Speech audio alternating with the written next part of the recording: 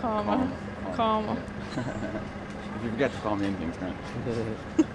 I'm sorry, I should know this. I used to be good at like. Yep, all good. Hello everyone, we're here with Cormac. Yeah. With Liverpool's 3-0 win against Crystal Palace, how do you think we performed today? Oh, unbelievable. I think it was a great home performance, especially coming off the Champions League game as well, you know. You see it, the lads, they were up for it. You know, and fair enough, we didn't have Trent, we didn't have Robbo, but we got the job done in the end. And Keita got a nice goal, so thrilled with it now, thrilled.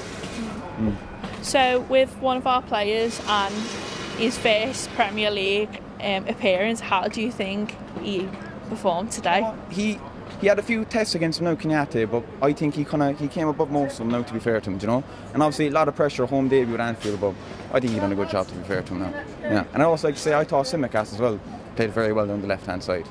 You know, thrilled with it now.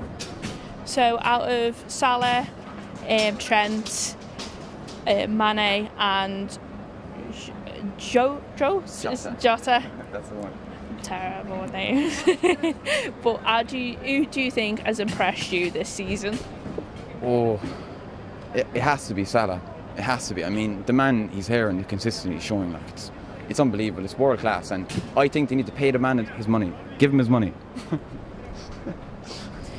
So with Klopp's changes, especially with the Premier League, how do you think he's rotated it today to make it fair?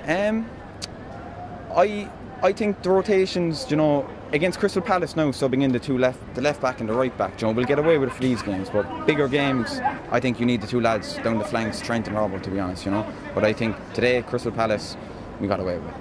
Yeah. Another thought, what did you think of James Milner in right back today? Oh, you can see the legs on him, like he's struggling for the pace, but you know, he's all heart, like, so you can't fault him, you know. Millie, some man. And another question, who's your man of the match? I'm going to give it to Sadio Mane. Mane, I'd say, yeah.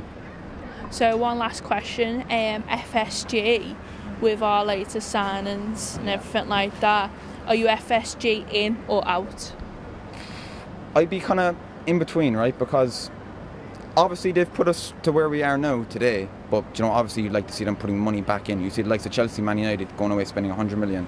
I mean, you know, if we want to be up there year after year after year competing with them, we need to do something similar to that. You know, that'd be my thoughts on it. But obviously, you know, what they done brought us back to where we are. I can't fault them for that, but I definitely feel like they could put a bit more in. You know, not a lot, but just enough to keep us up there. You know. Yeah. Fantastic. Yeah. Right, thank you. And also, I'm going to give you. Huh? I'm going to give you one of my CDs because you threw yours. Thanks, fella. Will I come up on YouTube now? So that depending on the colours, could be either tonight or